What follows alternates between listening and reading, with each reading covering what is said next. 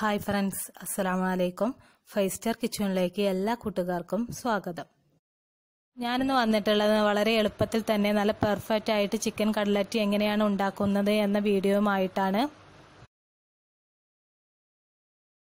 ഒരു തവണ നിങ്ങൾ ഈ മെത്തേഡിൽ കട്ലറ്റ് ഉണ്ടാക്കുകയാണെങ്കിൽ പിന്നെ നിങ്ങൾ എപ്പോഴും ഇതേപോലെ തന്നെ ആയിരിക്കും കട്ലറ്റ് ഉണ്ടാക്കുക. അത്രയും എളുപ്പമാണ്, നല്ല പെർഫെക്റ്റ് ആയിട്ട് തന്നെ നമുക്ക് കിട്ടുകയും ചെയ്യും.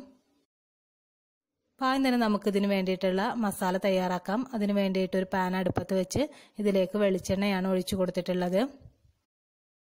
അങ്ങനെ വെളിച്ചെണ്ണ ഒഴിച്ചത് ചൂടായതിനു ശേഷം നമ്മൾ ഇതിലേക്ക് ഇഞ്ചി വെളുത്തുള്ളി ചതച്ചെടുത്തത് 1 ടീസ്പൂൺ ഇതിലേക്ക് ഇട്ട് കൊടുക്കുകയാണ് ചെയ്യുന്നത്.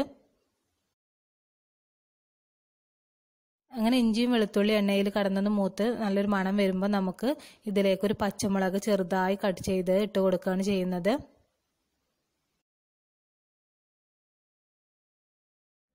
പിന്നെ ഇതിലേക്ക് നമ്മൾ മല്ലിയില, വേപ്പില എന്നിവ ഇട്ട് കൊടുക്കുകയാണ്. ഈ മല്ലിയിലും വേപ്പിലയൊക്കെ ചെറുതായിട്ട് അരിഞ്ഞതിന് ശേഷമാണ് ഇട്ട് കൊടുക്കുന്നത്.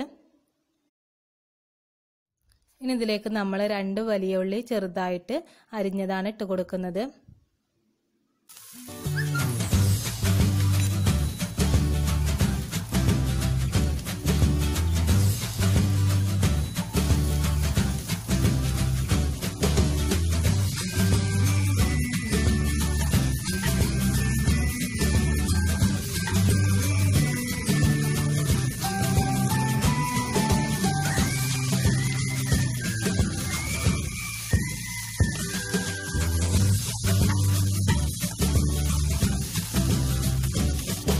അങ്ങനെ വെല്ലുള്ളി ഒന്ന് വാടിയതിന് ശേഷം ഇനി ഇതിലേക്ക് ചെറുതായിട്ട് അരിഞ്ഞു വെച്ച തക്കാളിയും കൂടെ ചേർത്ത് ഇളക്കി കൊടുക്കാം.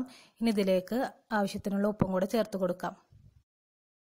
പിന്നെ നമ്മൾ കട്ലറ്റിന് ഉപയോഗിക്കുന്നത് ഉരുളൻകിഴങ്ങാണ്. അപ്പോൾ ഉരുളക്കിഴങ്ങ് തൊലി കളയാതെ തന്നെ നമ്മൾ കുക്കറിൽ നല്ല വേവിച്ചെടുക്കണം. എന്നിട്ട് വെന്തതിന് ശേഷം നമ്മൾ ഇതിന്റെ തൊലി കളയുകയാണ് ചെയ്യുന്നത്.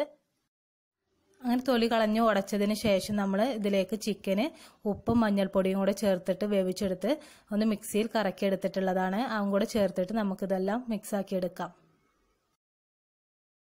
അങ്ങനെ ചിക്കനും ഉരുളൻകിഴങ്ങും നന്നായിട്ടൊന്ന് മിക്സാക്കിയതിന് ശേഷം നമ്മൾ ഉണ്ടാക്കി വെച്ച തക്കാളി വലിയുള്ളി മിക്സിലേക്ക് ഇത് ചേർത്ത് കൊടുക്കുകയാണ് ചെയ്യുന്നത്.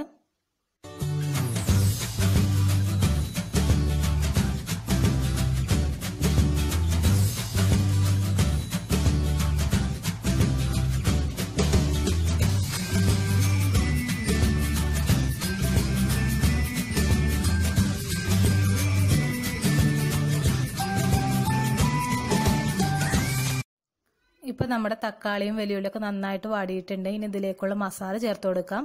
മഞ്ഞൾപ്പൊടി 1/2 ടീസ്പൂൺ, പിന്നെ മുളക് പൊടി 1/4 ടീസ്പൂൺ, ഗരം മസാല 1/4 ടീസ്പൂൺ എന്നിവയാണ് ഇതിലേക്ക് ചേർക്കുന്ന മസാലകൾ. വേറെ ഒന്നും ഇതിലേക്ക് ചേർക്കുന്നില്ല. അങ്ങനെ ഇതെല്ലാം ഒന്ന് ചേർത്ത് കൊടുത്ത് നന്നായിട്ട് ഇളക്കിയതിന് ശേഷം നമ്മൾ ഉരുളൻകിഴങ്ങ് ചിക്കൻ മിക്സ് ഇതിലേക്ക് ചേർത്ത് കൊടുത്ത് നന്നായിട്ട് ഇളക്കിയെടുക്കണം. നമ്മൾ ഉരുളക്കിഴങ്ങ് ഇത് അങ്ങനെ തൊലി കളയാതെ വേവിച്ചെടുക്കുമ്പോൾ നമുക്ക് നല്ല പെർഫെക്റ്റ് ആയിട്ടുള്ള കട്ലറ്റ് കിട്ടും. അപ്പോൾ വെള്ളമൊന്നും അധികമാവില്ല. അപ്പോൾ അതിന് വേണ്ടിയിട്ടാണ് തൊലി കളയാതെ വേവിച്ചെടുത്തിട്ട് പിന്നെ തൊലി കളഞ്ഞെടുക്കുന്നത്. നന്നായിട്ട് ഇളക്കി കൊടുത്ത് നമുക്കിത് ഒന്ന് ചൂടാറാൻ വെക്കാം. ഇപ്പം നമ്മുടെ മസാല റെഡി ആയിട്ടുണ്ട്. ഇനി നമുക്ക് കട്ലറ്റ് ഉണ്ടാക്കുന്നത് എങ്ങനെയാണെന്ന് നോക്കാം.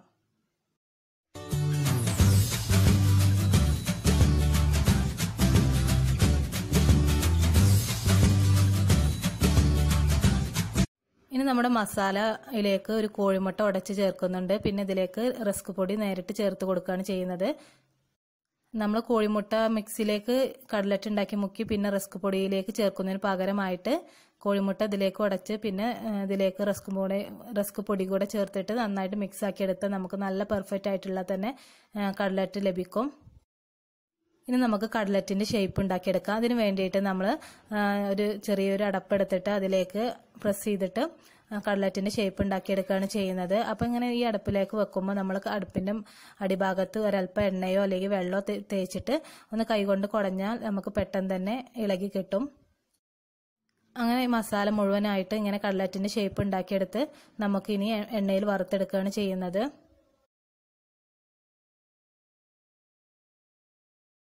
അപ്പോൾ നമ്മൾ ഫ്രൈ ചെയ്യാൻ എടുത്ത എണ്ണ ചൂടായതിനു ശേഷം നമ്മൾ ഇതിലേക്ക് കട്ലറ്റ് ചേർത്ത് കൊടുത്ത് ഒന്ന് ഫ്രൈ ചെയ്തെടുക്കുകയാണ് ചെയ്യുന്നത്.